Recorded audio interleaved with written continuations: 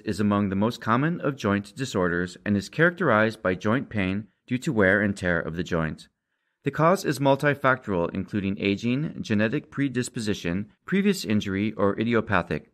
The chondral articular cartilage breaks down, causing excessive friction in the joint.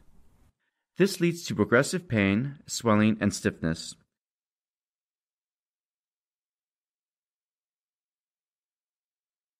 Ligaments and muscles surrounding the joint may become weaker, and bony spurs may develop, further contributing to damage of the joint. This animation demonstrates unicompartmental osteoarthritis on the medial aspect of the knee, which is often associated with a varus form of the leg, bow-legged deformity.